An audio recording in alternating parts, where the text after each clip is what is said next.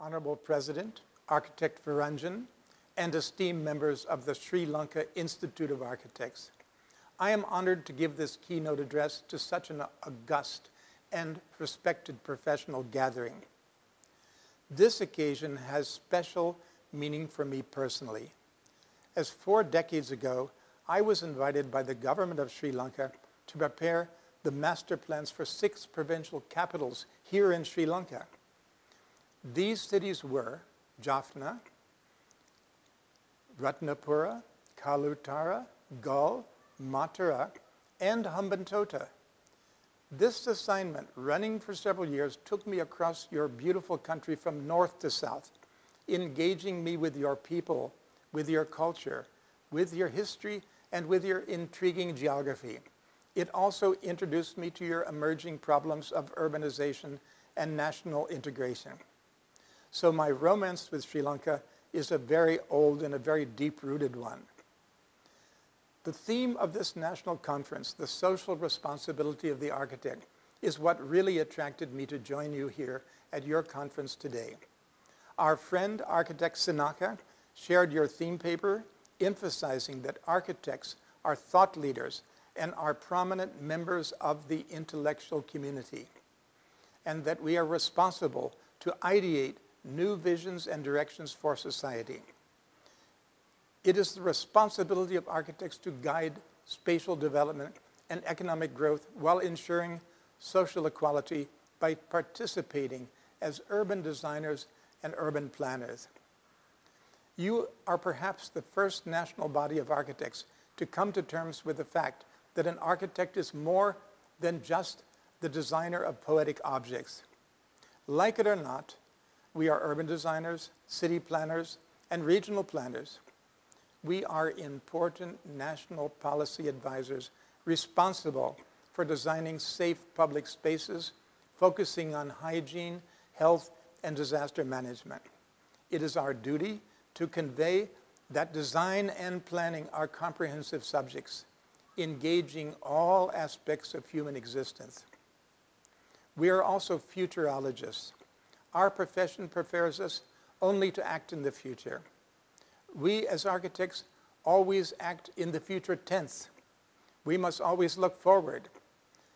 On the contrary, accountants are always looking backwards at last year's incomes and expenses and assessing tax implications, while lawyers are arguing contentions of past years, and doctors are trying to ameliorate our old bad habits. So this conference is a kind of major breakthrough for architects all over the world to accept reality and to take on the greater responsibility thrust on us as designers. It is our responsibility to our communities to proactively design secure and alluring spaces.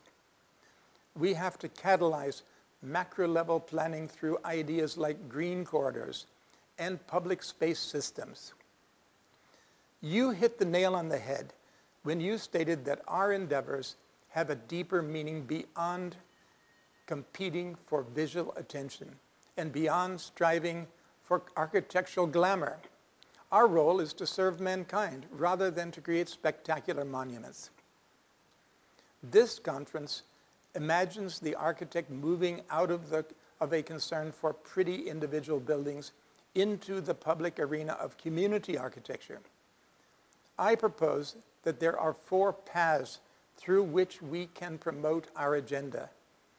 These paths are: 1, creating access to public spaces; 2, creating access to humane shelter; 3, creating access to basic service facilities like primary health and primary education; and 4, educating future generations of architects to focus on the above 3 paths. Path 1, create access to public spaces.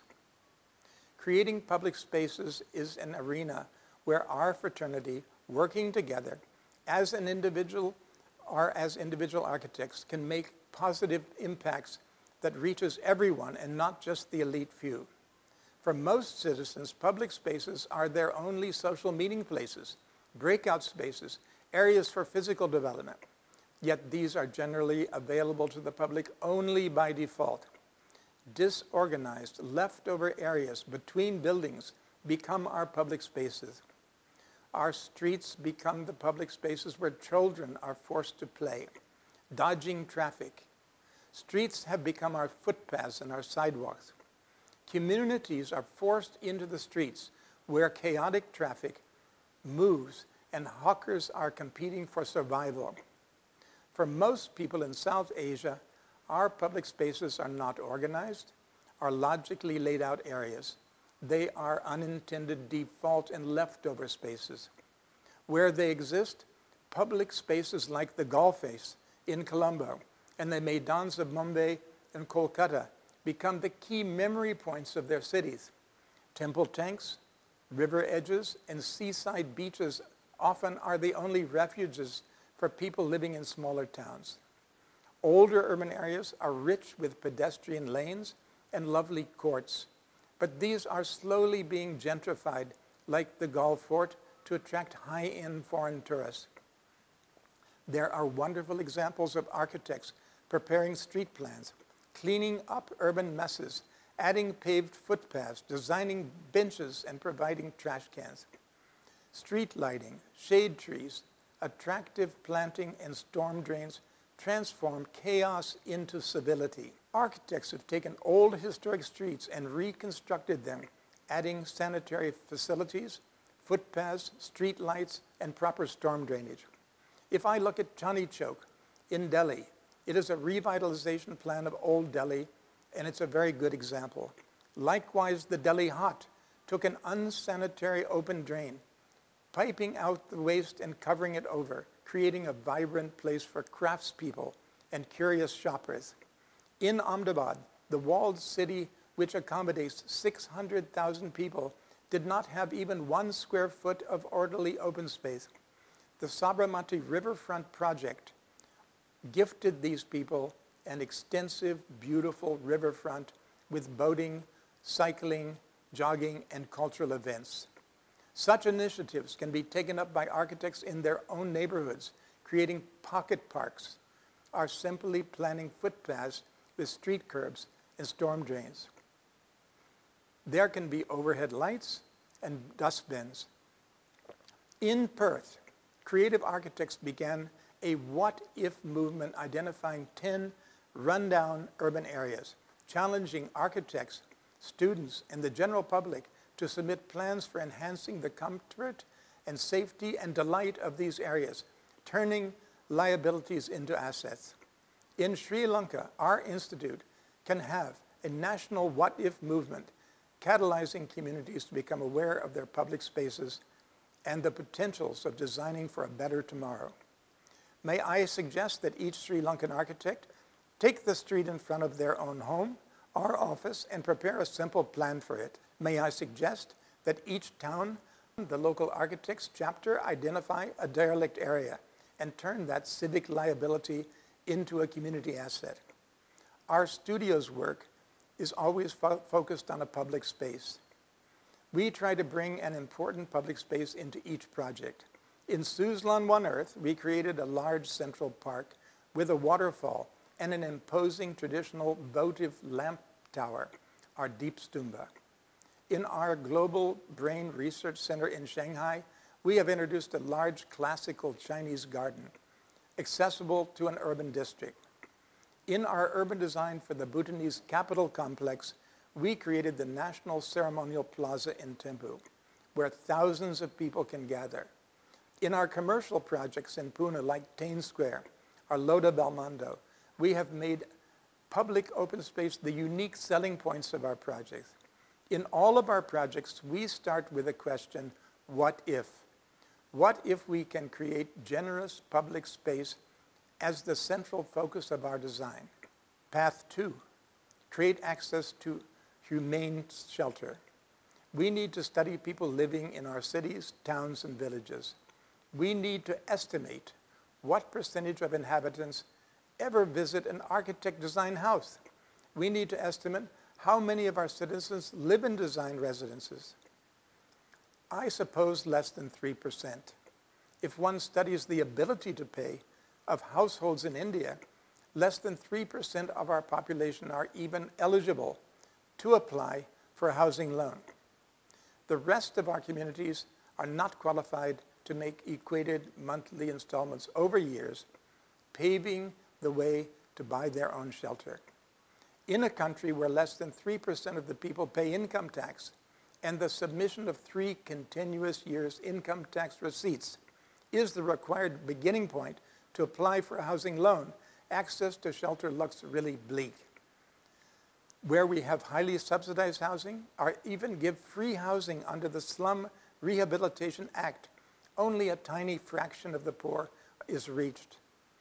These free city center units are quickly resold for market value, or are let out to higher income renters, allowing the scheme beneficiaries to encash the actual market values. The reality is that a large low-income segment of urban households build their own houses with their own hands, recycling materials and using very appropriate technologies, but illegally on other people's land. We all know that the major barrier blocking shelter solutions is the lack of land. Yet when economic deregulation and direct foreign investment emerged in India, we initiated a special economic zone policy. We call it the SEZ. These enabled large industrial houses to capture hundreds of acres of peri-urban farmlands to create industrial estates. These SEZs are planned as monofunctional zones of several hundred, even several thousand acres. These SEZs only have very large, big plots for large-scale manufacturing. There are no provisions for housing. There are no provisions for small and medium ancillary fabrication or small-scale industries. There are no provisions for basic health and education services. There are not even plots reserved for technical and skilled training. This is happening all over the world where similar statutory mechanisms could be widened in scope. This core idea could be expanded to become what I call special habitat zones, or SHZs, that would include a range of manufacturing sizes from large to small, including fabricators and craftspeople. HSZs can include high-density walk-up housing schemes. HSZs must include site and services plots with basic social infrastructure and services. All of these can be integrated with an open space system. In 1972, when the Housing and Urban Development Corporation was established in India, we call it HUDCO, I convinced them to focus on low-income groups, and I designed their very first scheme for the economically weaker section of society. In the early 1970s, in Chennai, as a World Bank consultant, I initiated and planned the Site and Services Program, wherein 15,000 households were sold small, serviced plots on which they built their own houses. This project morphed into the bank's global Sites and Services Program. The program continues in Tamil Nadu today under the State Housing Board. When the Hyderabad Urban Development Authority was created in 1976, I convinced them to build a workers' shelter township for the Class 4 employees of their state government. We designed and built 2,000 housing units in the scheme with amenities and with community services. I suggest that in each town in Sri Lanka, the architects fraternity ask a question: what if we have an integrated special habitat zone in our town? What if we propose to government a scheme integrating the functions of manufacturing, skill development, and basic education, health, and shelter? What if each local institute chapter lays out a conceptual plan for a special habitat zone, or even smaller local enclaves, accommodating small plots of maybe 40 square meters each to be sold on long-term equated monthly installments to present hutment dwellers? These families can then build their own shelters with their own hands, obviating an expensive loan for unnecessary capital investment. As owner-builders, people will carefully evolve indigenous shelters, expressing their pride in their own homes, gifting them social status.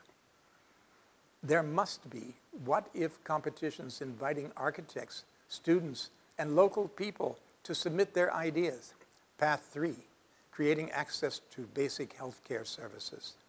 People migrate to cities for work, medical services, and their children's basic education. Public healthcare systems operate through a vertical pyramid, a vertical structure of interrelated services. Basic health units are at the base of this pyramid, in neighborhoods, dealing with everyday concerns. If the base does not function, the entire pyramid fails.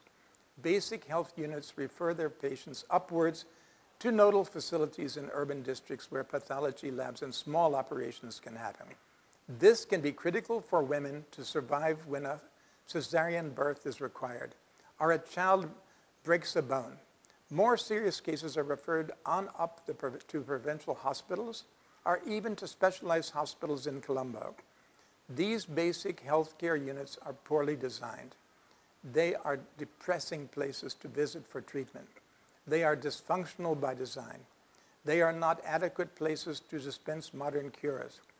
The discomfort and turn-off factor at times of illness can add to many negatives, all adding up to a fatality. Ugly environments dissuade all of us from visiting facilities where we must go for survival. Here, architects can make amazing contributions, either proposing the upgradation of existing facilities or designing prototype facilities that will have a wide impact over time as replicable models. Over the past decades, private medical facilities have emerged for the urban elite, allowing us to forget that the vast majority of our fellow citizens cannot afford these facilities. We are tied in, but the people are left out. We can do pro bono work analyzing basic public health facilities in our communities.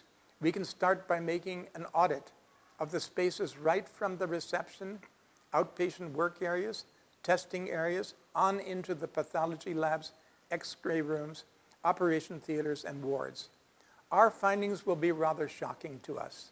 Here is where we need to reach across economic boundaries, make the lives of regular citizens more comfortable and even delightful.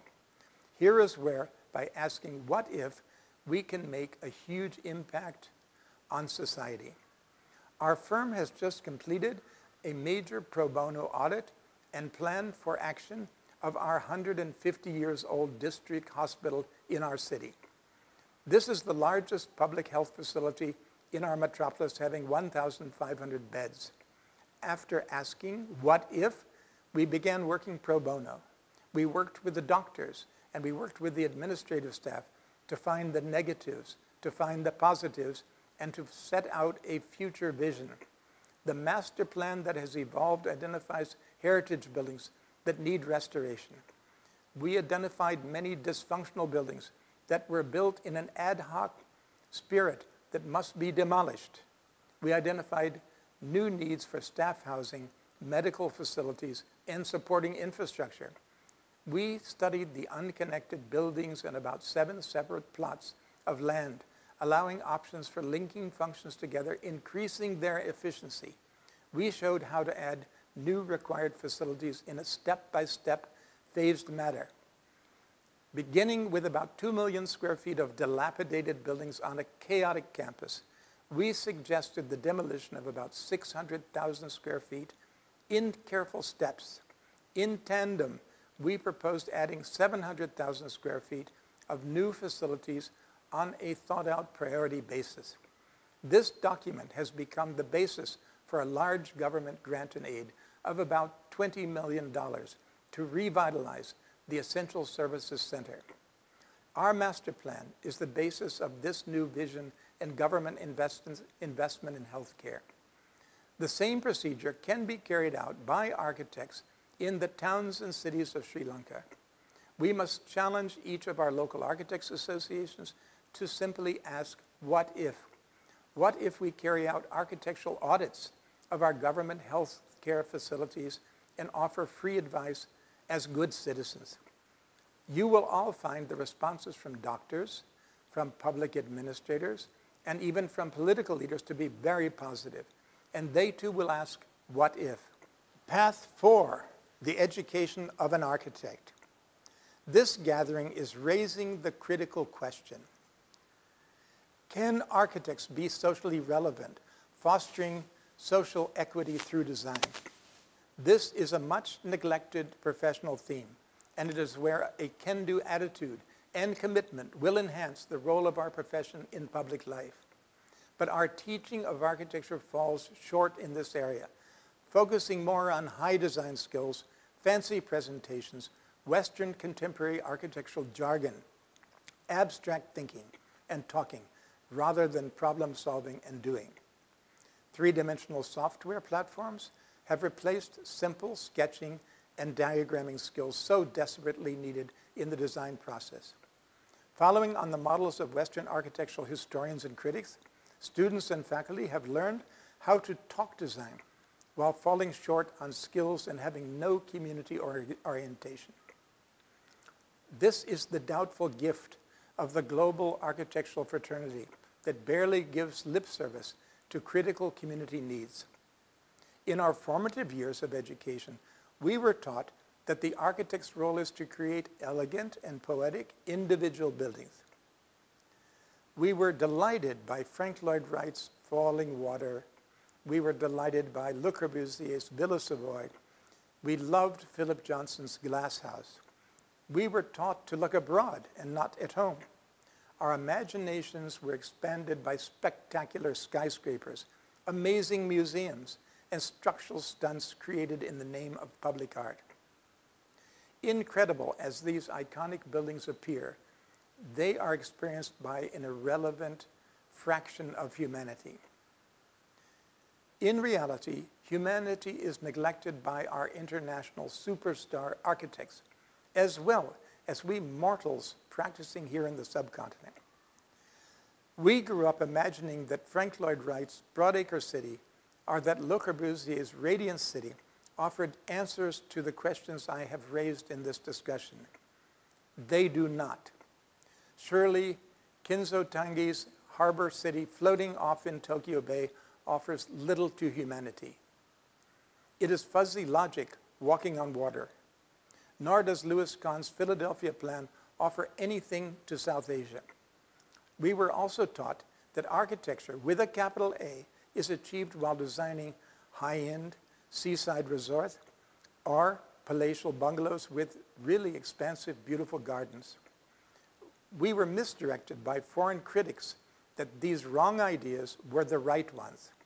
These wrong designs, wrong images, and wrong role models have become a frustrating, wrong mental set of ideas guiding young students, leading to nowhere. These models will not enable young designers to solve our society's most chilling urban lapses. Even the great man theory of who an architect should be and what he should become and what he should do is terribly wrong, and it is a terribly wrong imported model. All of us grew up reading The Fountainhead, imagining ourselves as architect Howard Roark. Howard Roark still remains the fictional hero of most youngsters graduating from leading architectural schools. Without going into details here, I want to say that we must reevaluate the Western educational models we are following mindlessly across the subcontinent. We must recognize these curricula for what they are: post-independence, neo-colonial, cultural imperialism of our minds. We must ask, what if we totally abort our present curricula and teaching models completely? What if we start rethinking education afresh? We need to assess how we train professionals to be good and logical hands-on construction people instead of vague philosophers and abstract art designers. In the present scenario, the goal of fresh graduates is to go abroad to the Architectural Association or to the Harvard Graduate School of Design to get a master's degree. This may cost $100,000 or even more. Why is this our vision and our goal? This is really nonsense. The education of architects needs to identify a critical set of skills a critical set of knowledge and critical sensitivities. These abilities must bring young architects into contact with the urban stresses that designed public facilities and designed public spaces can relieve. There is a clear package of skills needed for hands-on studio work. Sadly, youngsters arrive in our offices after 5 years of education modeled on Western curricula that does not prepare them to study their own context. It does not give them skills to analyze the gaps and lacuna in built fabric, allowing design skills to intervene, generating solutions. Graduates have no idea of what a construction site is like and what goes on there in a construction site. We clearly need graduates who have spent many months working on construction sites. We need fresh graduates who have worked as trainees in the offices of our subconsultants, like mechanical equipment designers and structural design firms. We need graduates who know how to analyze and design construction details using locally available materials and local techniques. We need to get students into our villages, into our slums, and into our lower middle class neighborhoods using social research methods to assess the gaps in infrastructure, the gaps in public space, the gaps in transportation, and the basic social facilities that are required. Craftspeople like masons, carpenters, and metalworkers are literally unknown to our young graduates. Why? Students of medicine work in hospitals as assistants, amongst patients, as helpers to practicing doctors throughout their education. Maritime students are sent at sea on the ships early in their studies, moving back and forth between learning on the land and practicing at sea. Our master craftspeople used to teach understudies how to make sensitive buildings and how to work with their hands. I ask, what if we study these models of education and see what can be learned from them, developing more relevant curriculum for our future profession? Now, I would like to end by asking a question. What if we dreamed in the daytime? I challenge our fraternity to stop dreaming while asleep and to awake, dreaming in the daytime, sparking public imagination. Cynics will counter me, arguing that the architect's role is serving a tiny elite of boutique designers. They will say that our role is to teach good taste, spreading respect for poetry by example. Instead of asking, what if, they will be asking, how can we? We must ignore the cynics and be optimistic, proactively jumping into the public sphere, teaching civics by example. By exhibiting the possible, we will make the impossible a reality. I am not saying to jettison high design. I love high design. I'm saying bring high design to the people. I'm saying bring our beautiful gardens and landscapes into the public realm. I'm saying let our primary health centers and primary schools be very beautiful places to be in. In my book, Letters to a Young Architect, I suggested something. I suggested we must understand that our talents and our wealth are only loaned to us in trusteeship to use towards the greater good. Let us become the trustees of our neighborhoods, the trustees of our cities, and the trustees of our regional ecosystems, using our unique talents and skills, showing the way forward. We should awake each morning and ask ourselves the simple question, what if we can make our communities better places to live in? Then we can start dreaming. Thank you so much. Be safe and be blessed.